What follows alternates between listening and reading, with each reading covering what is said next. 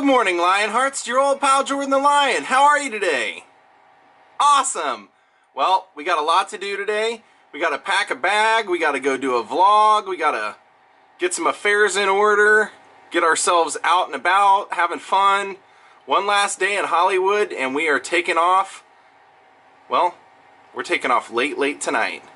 Daze with Jordan the Lion begins now. You know me, I like to travel minimalist, so I got my clothes in my backpack. I'm only going to take a backpack. And then I have all my camera stuff. This is my, this bag right here is my waterproof day bag. I just kind of throw just the stuff I need for the day in that while I'm out and about. Got my jacket ready, my toiletries, all the electronics and gadgetry you need to go vlogging overseas. That thing has, this blue thing, this pretty much has every adapter for any country you could go to. This is my card reader, chargers for batteries, all that stuff, extra camera, extended nice lens, passport, gotta have that.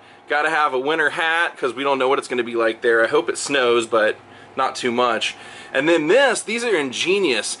These are bags I found actually at Walmart. They're small enough that I can actually fit them right in the front pouch of this bag and take it with me. And then once I get there, when I buy souvenirs or whatever, I can open this up. And most airlines will let you take a carry-on and a personal bag. This is small enough when it opens up that you can fit a handful of stuff in it, but it's it'll still work and is considered one of those travel bags or whatever. So I think we're just about ready.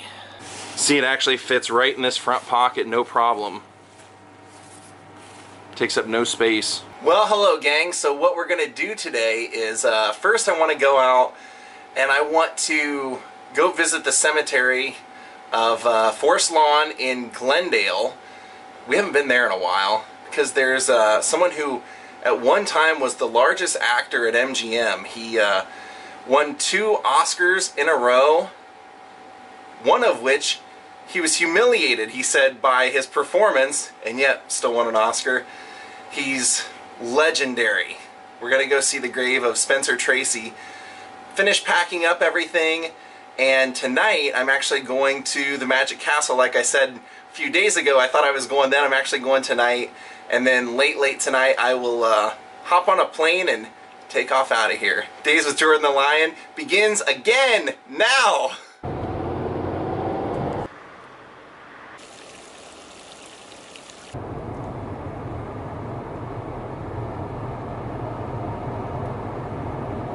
Here you can see a lot of family members have been out paying their respects and putting some holiday decorations up for Christmas. Now, Spencer Tracy was maybe one of the most talented actors to ever grace the screen, and yet he was also one of the most sensitive, one of the most hard to understand, one of the most plagued by demons, and he just never seemed to be able to get over that. Well, here in Forest Lawn, Glendale, and the Court of Freedom is the final resting place of Spencer Tracy. And I believe the reason that he's buried here is because he served in the war, served in World War I. Now sadly, it's during this time when he joined the Navy that his night terrors would start. He was a lifelong insomniac, and they say that they actually started during the war, but not because of the war, because of a decision he made. Now if you go in here into the Garden of Everlasting Peace, and you turn back to this corner, he's right back here. Like I said, Spencer Tracy was a hard man to understand. Now, part of that was because he just never really ever felt that he had the support of his father. Much like many of these actor stories start, he was loved by his mother, but he always felt that he was his mother's favorite and that his brother was his father's. And so he was constantly getting in trouble as a kid. He would end up being thrown out of 15 grammar schools for fighting or just not going to school. And it wasn't until he joined a Jesuit school when he was 17 that his life started to change. He actually started to think of the idea of going into becoming a priest, joining a seminary. And that was actually an idea that his father was really in support of. However, World War I broke out and he decided to leave the school, join the military, and go fight. And it was, they said at this point that he started having these night terrors that he was always plagued with because he was regretting not going into the seminary. And once he got out, he enrolled in a college and did that for a very short time, but it was actually there that one of the teachers encouraged him to try out for one of the school plays, and they found out that he was kind of a natural. It wasn't so much that he spent his time watching movies or always wanted to be an actor. He just was really good at memorizing the script, and he just seemed to be effortless when he was on stage. So he left there after a year and started to attend the American Academy of Dramatic Arts in New York City. And this is where the Spencer Tracy that we end up all coming to know kind of was born. You see, it's during this time when he was studying and doing stock company theater that he would start drinking pretty heavily, and that would become something that would plague him his whole life as well. He just started drinking a lot and started going to a lot of brothels.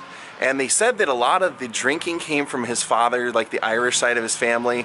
That's just what he saw his father always do, was go drinking and drink hard. And being a young actor, that was something that they always kind of like prided themselves on, how much they could drink and still perform. So he did this for a couple of years, and on one of those stock company road trips, he met a woman who was also an actress. By the end of their tour there, they had fallen in love and they had gotten married.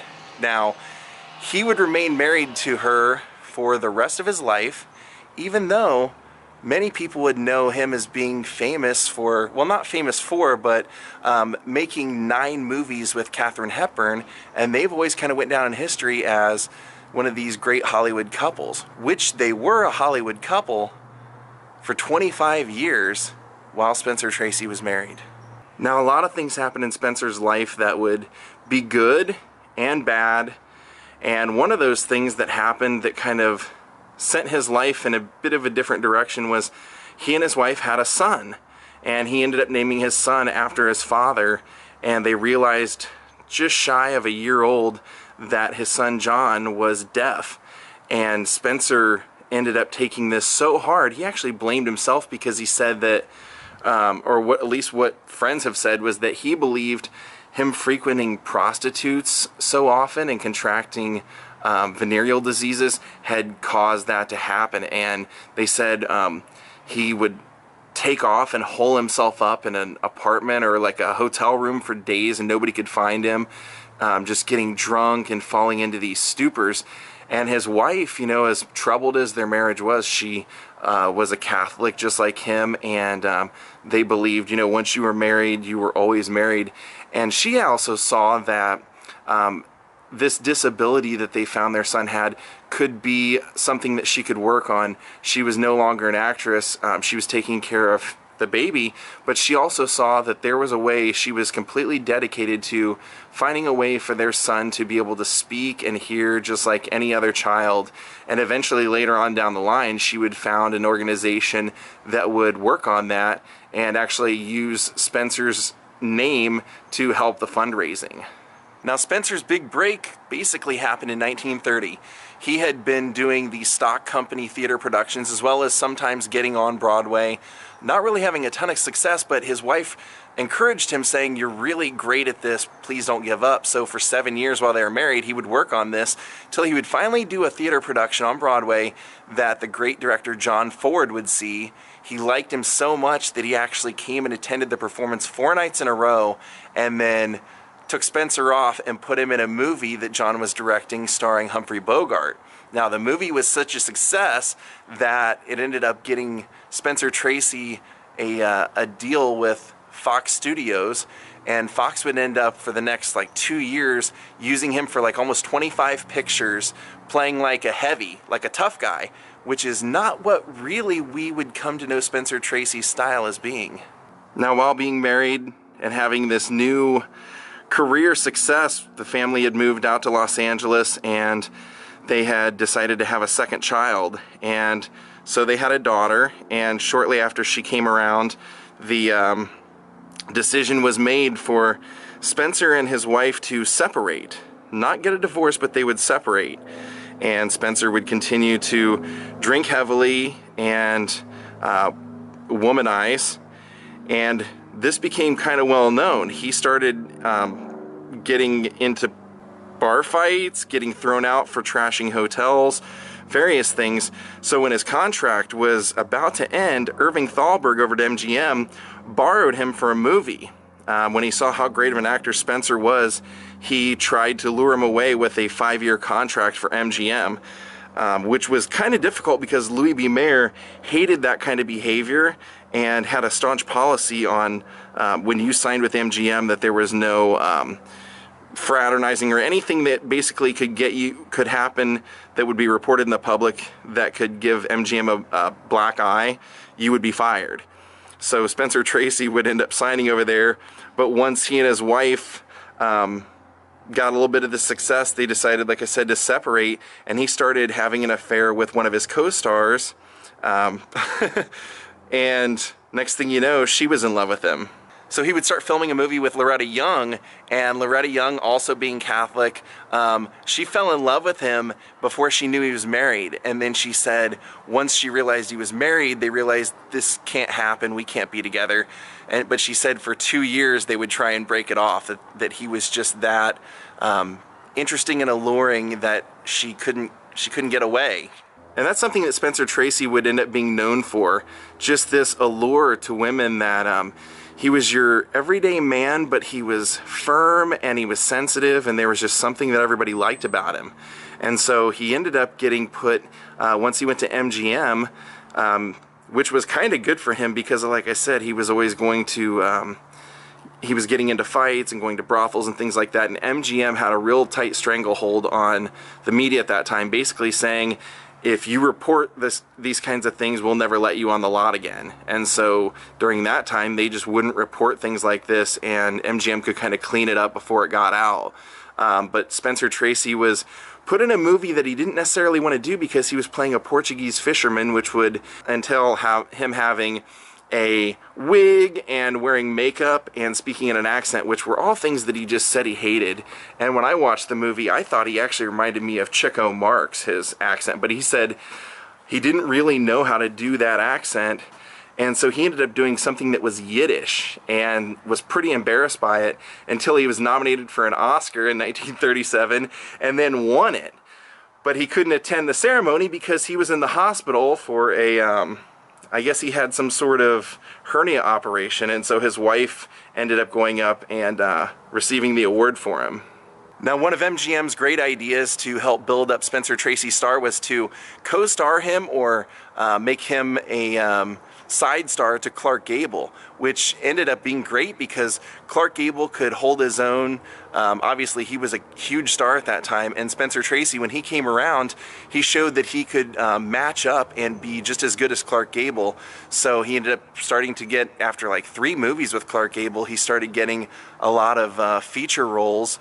And the next year he would win, after 1937, the very next year he would be put in Boys Town, the movie, and win an Oscar for that. So he won 2 Oscars in 2 years. Now, they say that doing Boys Town was a bit of a problem for him because, like I said, he wanted to be a priest at one point and had some guilt about not doing it.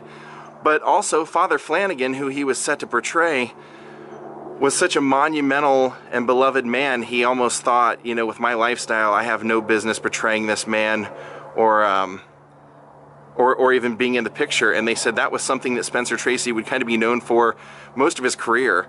Right before a production would start, he would have second thoughts and threaten to quit the picture unless they said, hey, we're going to sue you or something like that. So he ended up winning the Oscar, giving the Oscar to Father Flanagan himself, and went on to be nominated for a total of 9 Academy Awards, one of which being for The Man Who Came to Dinner, which was the last thing that he filmed. He actually died, I believe, 17 days after production was wrapped, and was nominated for an Oscar for that following year for that movie. He didn't win, but Katharine Hepburn was in it with him, and she did win, and she said that she thought that that Oscar that she won was actually Spencer's Oscar, that he deserved it. And she had spent the most of her life knowing him, taking care of him, so it wasn't a surprise that she would say something like that.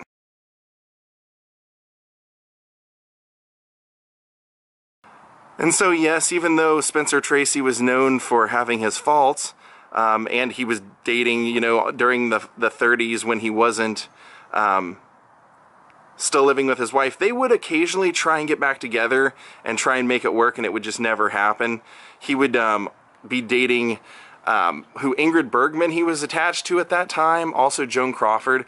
But in 1942, when he worked with Katharine Hepburn, that's where it all changed. She was trying to make a follow-up picture to Philadelphia Story, and was doing Woman of the Year, and he was cast in the movie. She immediately fell in love with his personality, his style, even his moody quirks, and they were pretty much inseparable for the next 25 years, though it was not public knowledge for most of that time. Like I said, he was married, but his wife and Katharine became friends and would often work together, especially the later years of Spencer's life when his health would be failing. They would both come and attend to him, and when he finally ended up passing away, his wife did all the arrangements for the funeral, and Katharine didn't attend because she said she thought it would be in poor taste.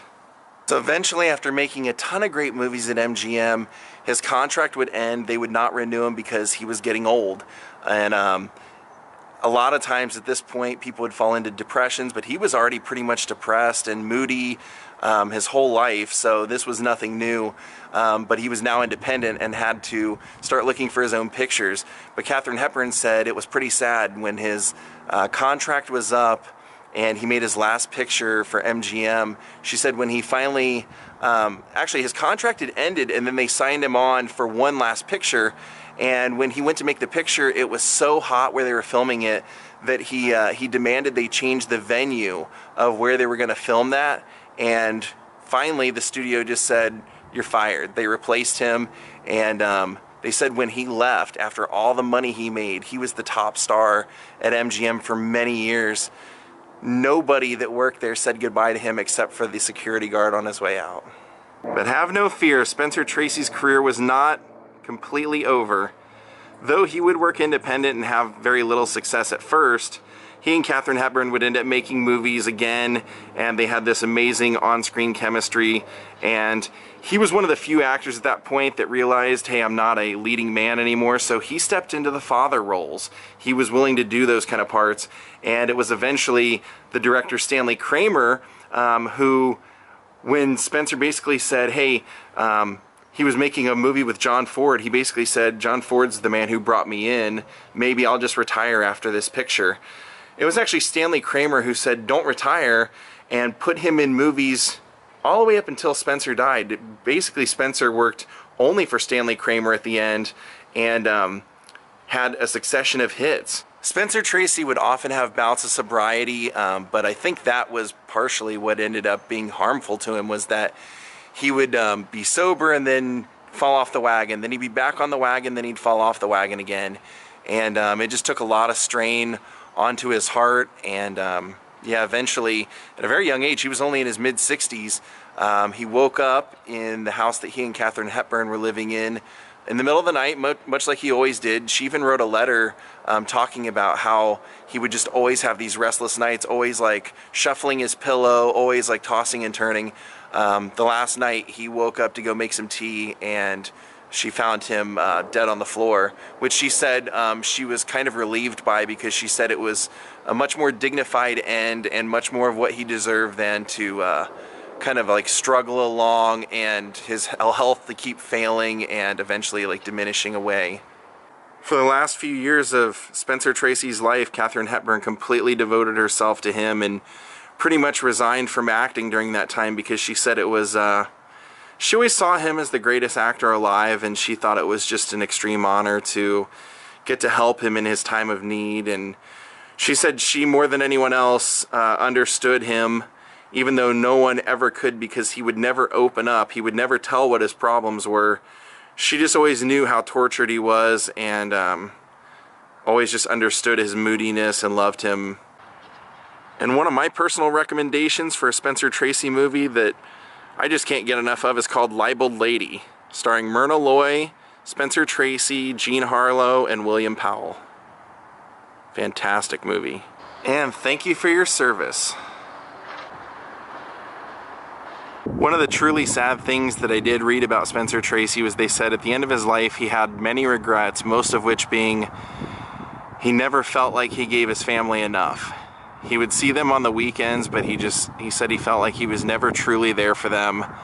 And people on sets, like the young kids that he would work with, would say he would immediately develop a relationship with them, like a friendship, almost like a second father type relationship, where he would treat them like they were his kids. So I think it's time for us to head out of here.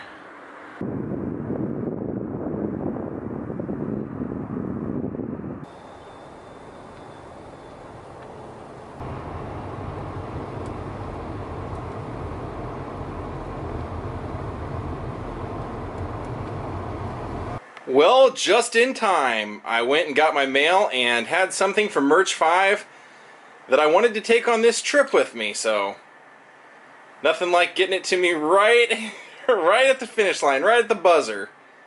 Well, first off, it's a new beanie. I recognize those shades. Oh, awesome. It's the shirt for our new trip. Like I said, Merch 5 wanted to do like limited edition shirts for every time we took a voyage anywhere, and this one, if you can read in the middle, it says Prague. Travel vlogs in Prague begin now. I love this. They did a great job. The artist, look at this, he incorporated some of the Franz Kafka imagery. He's a well-known Czech Prague novelist, short story writer. Always had imagery of tentacles and cockroaches and things like that. Love how he added that to it. And then you have the city square up here and the Charles Bridge.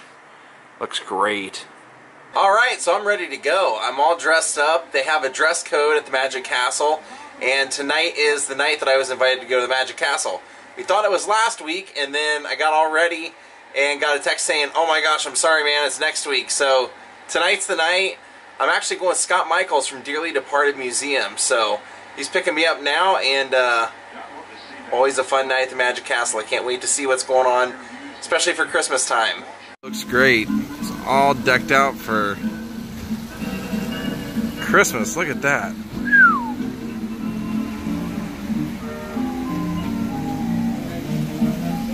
Scott was just telling me he had heard a rumor that this was the fountain from the old William Desmond Taylor murder estate. Well, my friends, I think we're going to call it a night here. That was a great night with Scott Michaels out at the Magic Castle, but I got a big day tomorrow.